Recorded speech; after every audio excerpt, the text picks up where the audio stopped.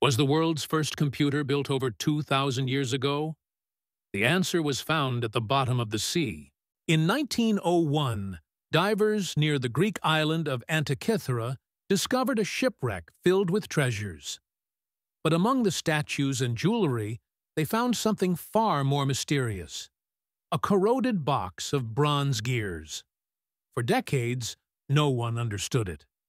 But scientists eventually realized this was a machine, an ancient device that could predict eclipses, track the movements of the planets, and mark Olympic dates with incredible precision.